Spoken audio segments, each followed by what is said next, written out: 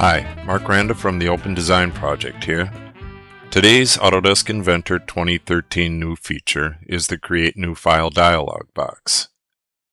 As you can see, the templates are sorted by group. Over here on the right, detailed information about the template is displayed.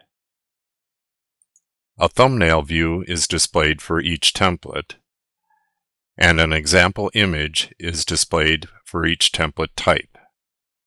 That's about it for this new feature. Now I'll show you an older one. This old trick blends in quite nicely with the new dialog.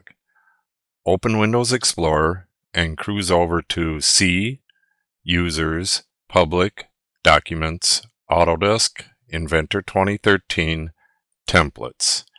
You may have a slightly different path than that, but that's about it. Click New Folder and name the new folder something meaningful, like a client's company name or a product of yours, something like that. Copy any of the stock templates you need and paste them into the new folder.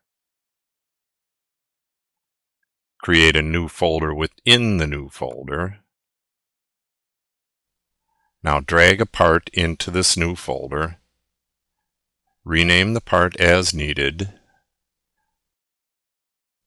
Then, voila!